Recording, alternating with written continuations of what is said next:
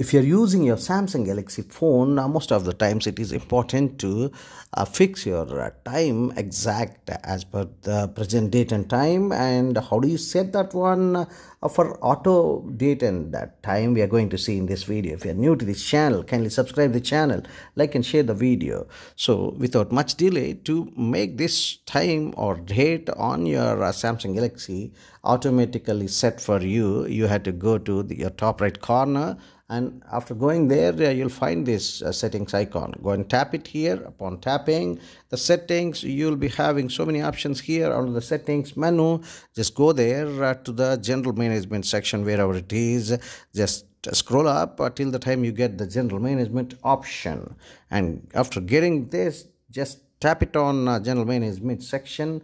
Upon tapping, you'll be falling into so many options here. One of the option also for date and time. If you observe under the general management, it is clearly written as date and time. Tap it here. Upon tapping, under the date and time, there would be several options here. One of the option also for automatic date and time. Now it is in off position. If you just toggle it or turn on, the date and time would be set automatically based on the time zone. If you set it for auto, the time zone, based on the time zone, this date and time would be set for your